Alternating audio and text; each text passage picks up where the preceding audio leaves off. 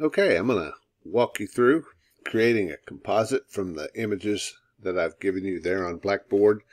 There are lots of ways you can do this. This is just one. There are various ways to make selection of images, to merge them together. But this is just one that I've found is fairly easy. So, first thing you're going to need to do is click these little things and, download each of these three images. I can get that there. There we are. And then those download. I'm on a Windows machine, just so you know, not a Mac. Those download to my download folder. You can. A lot of time Mac does the same thing. Sometimes it does to your desktop, depending on where you have it set. Just be sure you know where to find these images.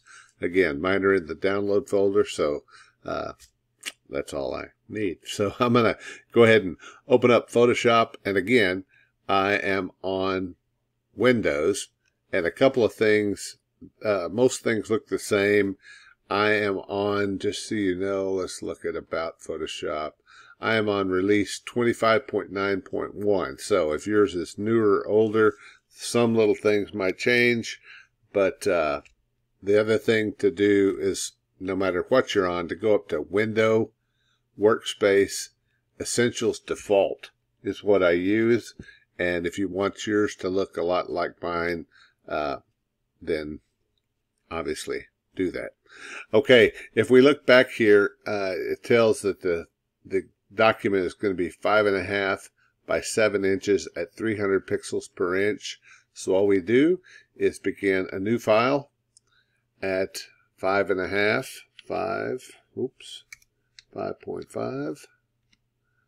by 7. Oh, and I should be in inches, so I've set the inches first, and you won't have to retype this. 5.5 by 7, and we want it at 300 pixels per inch because we're going to make this large so we can work on it and get the good detail, and then we'll save it down smaller. As we see here, it'll say flatten it and resize it to 800 pixels wide, just so it'll be a small file for you to upload. All right, so 5.5 by 7 at 300 pixels per inch. Remember, inches. And we're going to create that. It's just a white background. We're going to composite all these images onto this. So the very first one, we're going to place an embedded image of winter blur. Again, there are two places you can place embedded or place linked. We're going to place it as an embedded file, which means it becomes part of this. And then, so that's the background. Next, we're going to put in the, let's see, open, sorry. I need to get off of this. I need to open the bottles. Bottles will be next. Now, I could have placed it and done some things in here, but I'm just going to show you the way that I would do it. Okay, so here is a separate image of the bottles. If we click this little unlock, it'll make it just a standard layer, not a background. Then we go to properties. If any of these things, layers or properties, aren't showing, you can always go up to Window and find them. Properties, layers, they're all here. Okay, so under the properties, we have some quick actions, and one of those is just remove background. So if we click it, it takes away the white. There are other ways to do this. As you can see, it kind of masks away all the white. We can do it various ways. We could use the quick selection tool. We could do the magic wand tool, all kinds of things. But this is just a very easy way to do it. Then with your move tool selected, just click the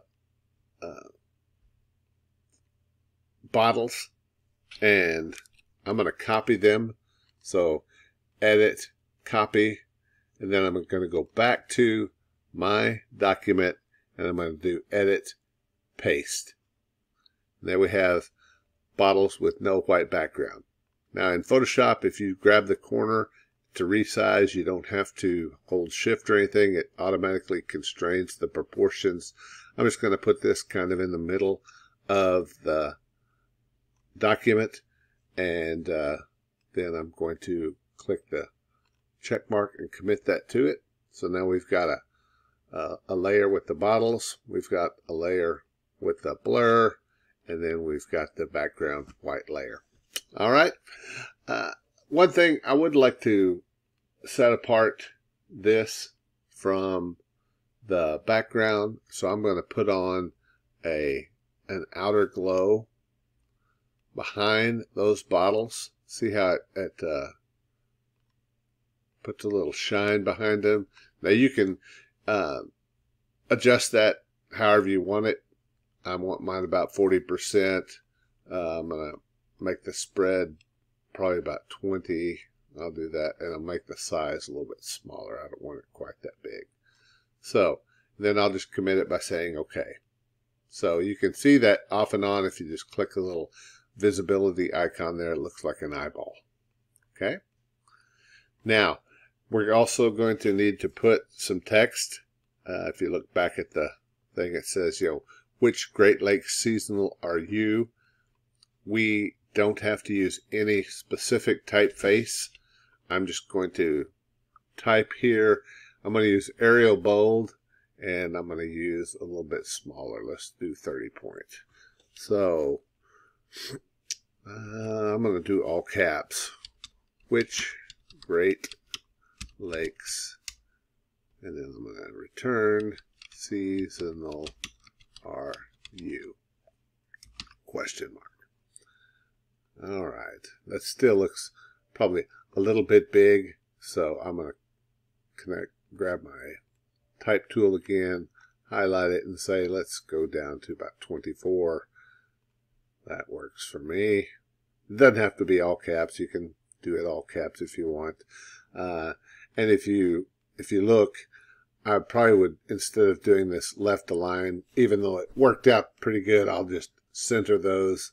That way the lines of type are centered with each other. Then I'm going to put it on here. Okay. And then the final part of the composite is the logo. So I'm going to place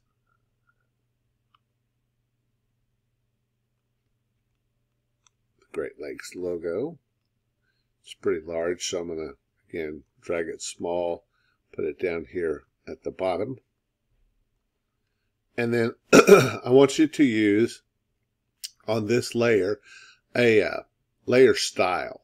Okay? If you click up here, you can kind of see as we go through these how it changes things. Like here it just shows the dark portions. Here it will show like just the light portions. We're going to do either lighten or screen, probably lighten, maybe lighter dodge or lighter color.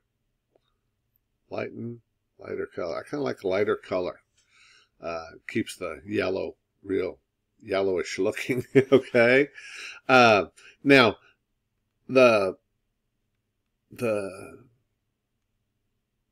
just makes it easier to see. If we don't have that effect on it, it looks just a little bit different. So you can try all these, to see what. Oops, I'm on the wrong one. Let's do it on the actual logo. So you can try all these, and if you like one better than the other, if you like this, then use it. But I'm going to use lighter color. All right. Now, an interesting thing with the way that you place embedded is you can see there's a little icon in the corner of the thumbnail on the layer. These are smart objects. That's what that tells us. And smart objects are able to be edited without affecting, if you don't save it, the underlying image. Okay, so if I double click here, it'll open this image in its own panel. Okay, so it opens it separate from everything else. Because what I'd like to do, I'm going to take Winter Blur here. I'm going to turn off its lock icon and go to Properties. And I'm going to view some more quick actions. One of those is something called a vignette, which makes a little dark ring around the image. If I click it, you'll see it put it on there. You can actually go here and open your camera raw, and here's vignette. So you can make the vignette darker or lighter, depending on what you want. I want to make it, what is mine going to be? 79%, negative 79. So I'm going to say, okay. Then all you have to do, if we flatten this and we save it. See, now nothing's changed over here, but if I come here and I save this, then it affects and changes over here. So all of this gets vignetted down, which I like. It kind of really makes the bottles pop and the text a little easier to read. All right. So once you've done all this, you're going to flatten the entire image, and you're going to image size. Oh, that was canvas size. Image size. We're going to make it 800 pixels wide. And as long as 800, not 88, sorry, 800 pixels wide. And as long as you have this little bracket with the link here, it's going to automatically adjust your height for you. Now, it doesn't matter what you say on resolution, because 800 pixels is 800 pixels. So we just need it to be 800 pixels, and we're going to say OK. As you can see, it makes it a lot smaller. If you double click the hand, you can see it full frame.